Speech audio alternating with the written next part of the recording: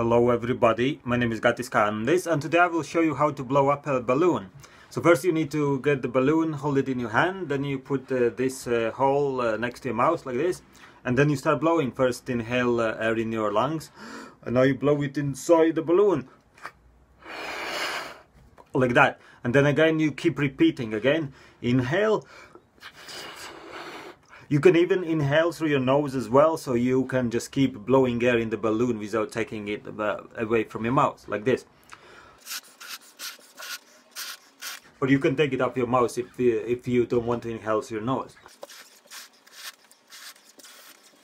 And you can keep blowing till it's the size that you want. You know, if you want it bigger, then keep blowing.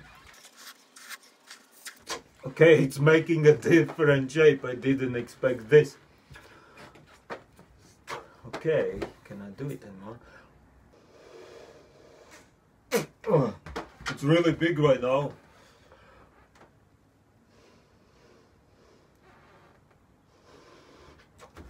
Whoa, that's massive.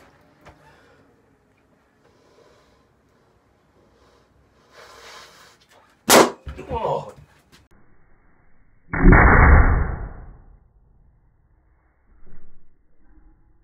Oh my goodness. Okay, I did not expect that. So I guess there is some point when it just breaks. I didn't expect it. So you need to blow it till it's not too hard. So it has to be average softness. So let me do another one so I show you how to do it properly. I got about 20 balloon pieces all over my room. Somebody's gonna need to clean it up. Any volunteers? No?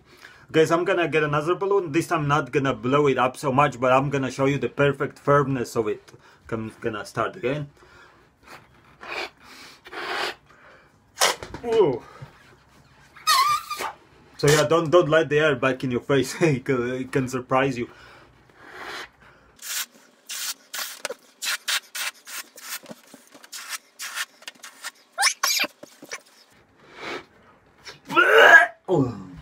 That's a perfect firmness. You can feel it's kind of like nice and firm.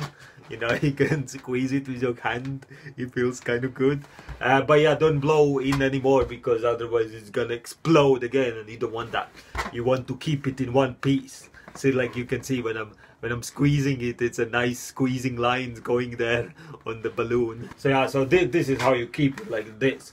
And so like when you finish playing with the balloon, then you can actually on purpose break it. So I'm gonna try that now.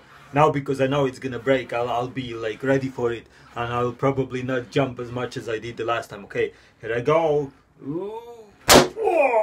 Whoa, whoa, that was loud.